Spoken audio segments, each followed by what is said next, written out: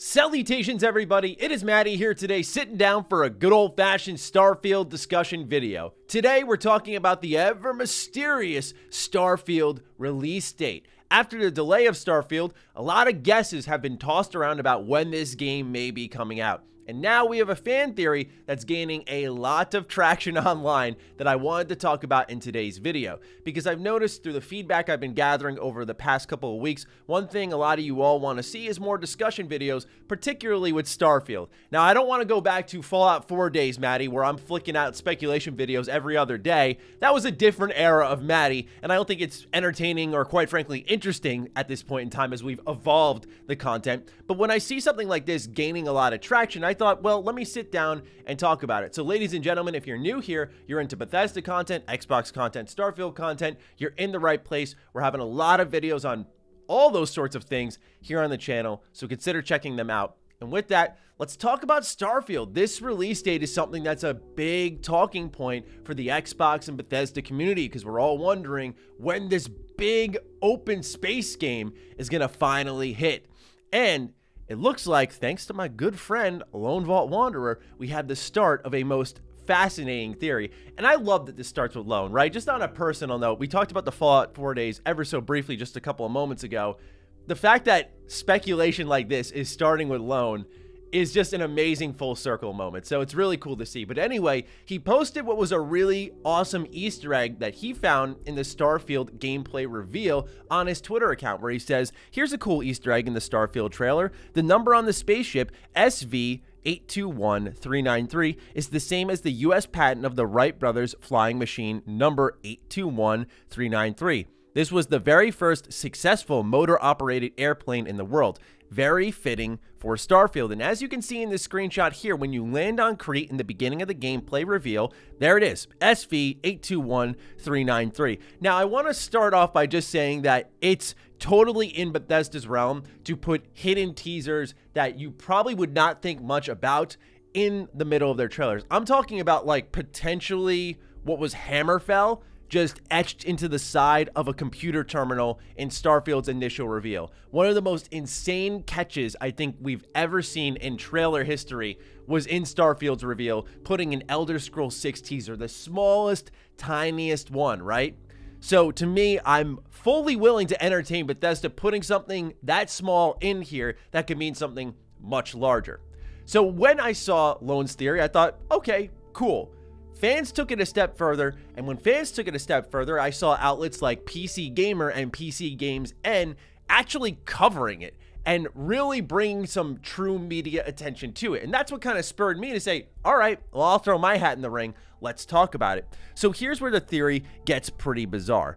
As we mentioned, there is a patent that was submitted by the Wright brothers. Now, when was that patent submitted? In March 1903, specifically March 23rd. Now, what's fascinating about this is that people think with the application going through, and you can see it right here on the Google patents on the right side of the screen, 32303.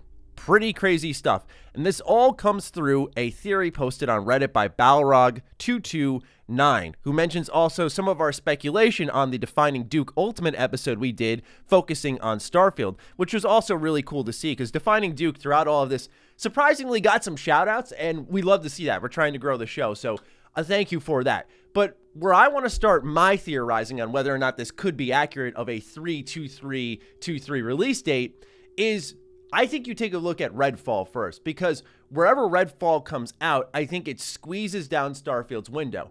Right now, the word, and we just have to trust Microsoft, Xbox, Bethesda's word, which is up to you how much you want to trust it, given that they said it was coming out this November, it being Starfield, and then they delayed it. They say that everything we saw at the Xbox Bethesda showcase in June was releasing within the next 12 months, meaning by June of next year, everything we saw should be out by that time, given everything rolls nice and smoothly. So to me, I think when you looked at the current release slate, which was Redfall was coming out at the end of the summer, so September the latest, and Starfield was set to come out on November 11th, it meant Redfall was coming first. So we moved both these games into the first half of 2023, and I think if Redfall were to, say, come out in February, then Starfield could only come out after February. So for me, I think it's finding out Redfall's date is key in figuring out when exactly Starfield will release and shrinking that window down.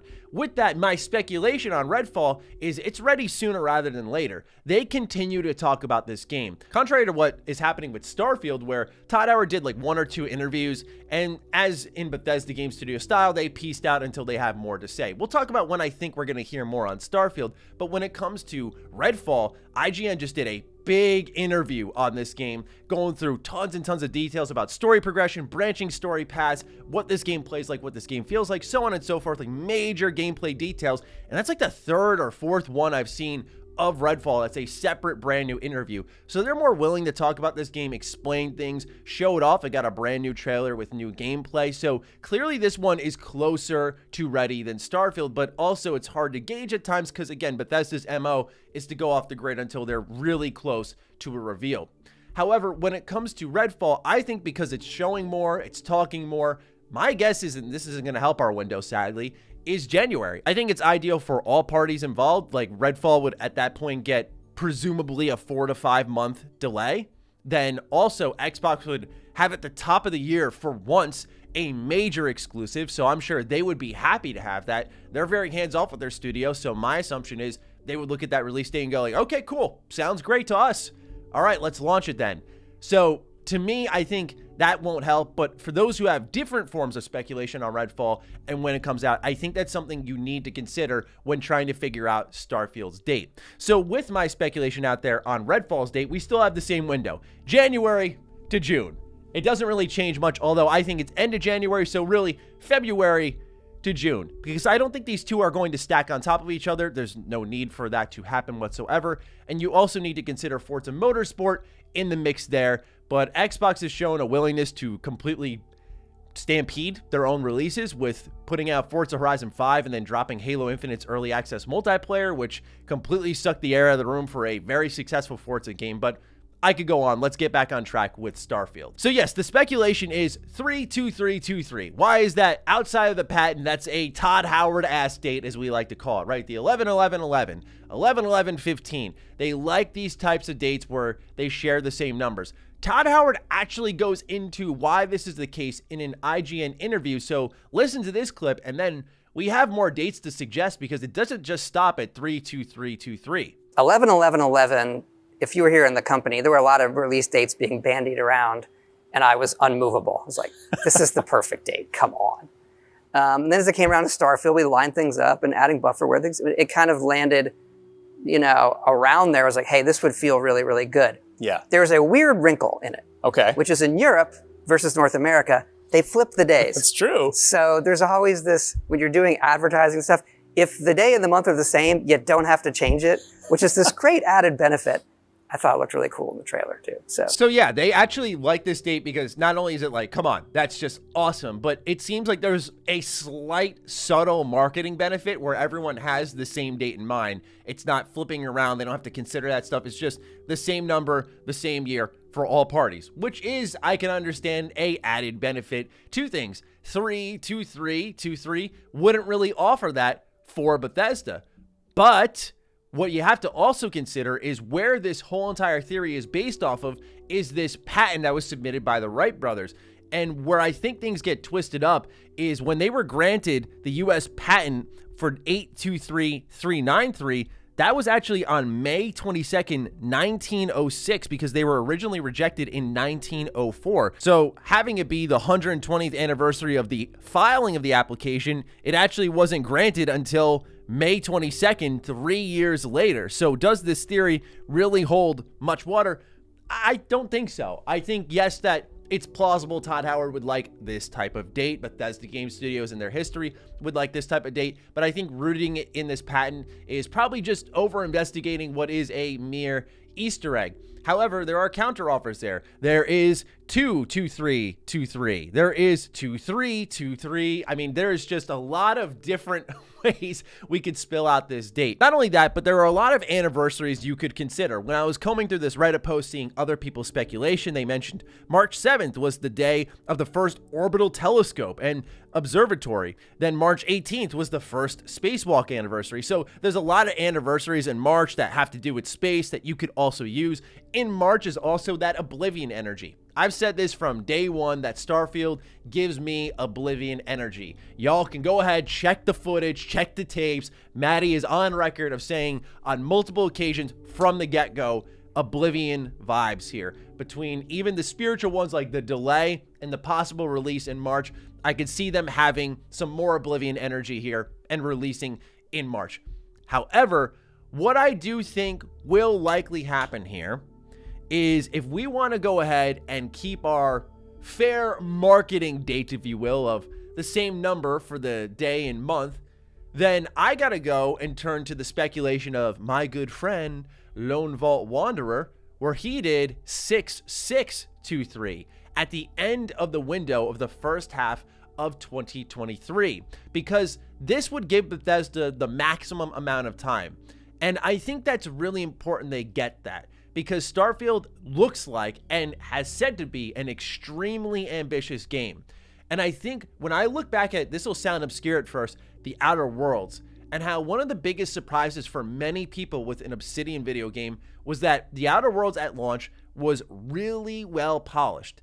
And that can go a long way in buyer confidence, in your review scores, of course, when your game isn't breaking left and right. And for Bethesda, of course, having a reputation of very buggy video games, my God, would it do them some serious favors to take as much time as possible polishing this thing.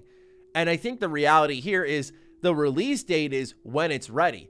I could also see a reality where Starfield gets delayed into the second half of 2023. We need to learn from Halo Infinite. That is what needs to happen here. I know Halo Infinite is a game that was in development hell. They were going to release it in 2020. We got it in 2021 at the end of the year. It was good at launch. Its post-launch support has been lacking. I know it's a very different situation, but the reality is if Xbox had a little bit of foresight, and I know some of it was limited, like with the war in Ukraine, taking out Stalker 2, a beginning of the year timed exclusive. There's certain things they couldn't anticipate, but otherwise, their beginning of the year was completely empty with exclusives, where if Halo Infinite needed another delay, they did not need to cash in on the anniversary date. And what happened was because there was so much pressure by fans, by the way, saying just release it, just release it, just release it, I think they put that game out way too soon, and while it is one of the best playing Halo games, it did not have enough content ready for the type of game it was ready to be. For Starfield, the type of game this needs to be is an open world epic unlike anything we've seen before that is highly polished and is a statement from Xbox and Bethesda combined to fans and publishers all around the world that when you work with us, when you play our games, you're getting the best type of content.